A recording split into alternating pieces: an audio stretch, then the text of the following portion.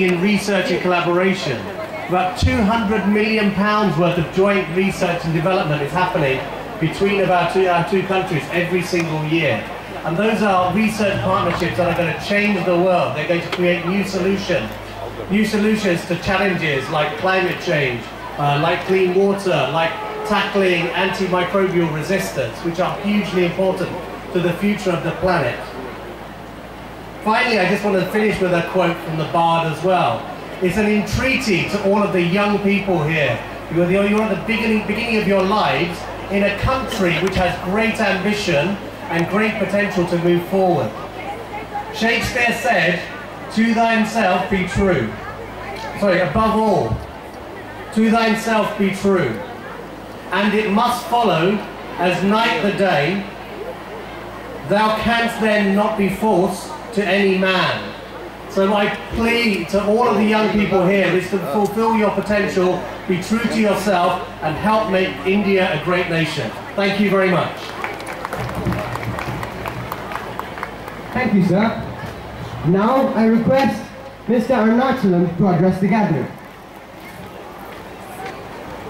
Please, sir.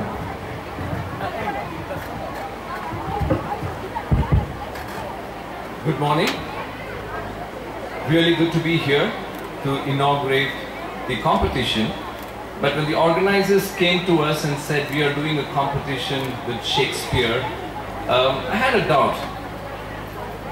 Is the Bard relevant today? Would there be a lot of children, primary school children, middle school children, can they relate to this? Will they participate in large numbers?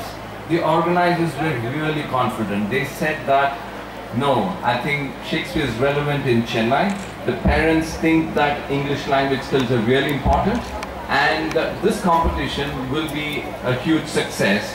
But last I heard was there are more than 1,500 entries for this competition. So a big round of applause to all the competitors today, those who are participating. I wasn't expecting 1,500 children to participate in an English language competition.